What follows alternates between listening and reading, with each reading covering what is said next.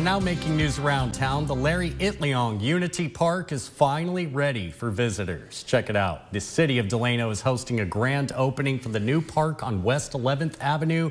That's near Clark Street tomorrow morning at 10 a.m. sharp. There will be an opening ceremony, entertainment, food vendors, and information and history exhibits. Larry Itliong is best known for his role in the 1965 to 1966 strike and boycott against California grape growers and the subsequent founding of the UFW Union. For more than 4 decades, he organized and advocated for farm and cannery workers, immigrants, and Asian Americans. The event is free and open to the public.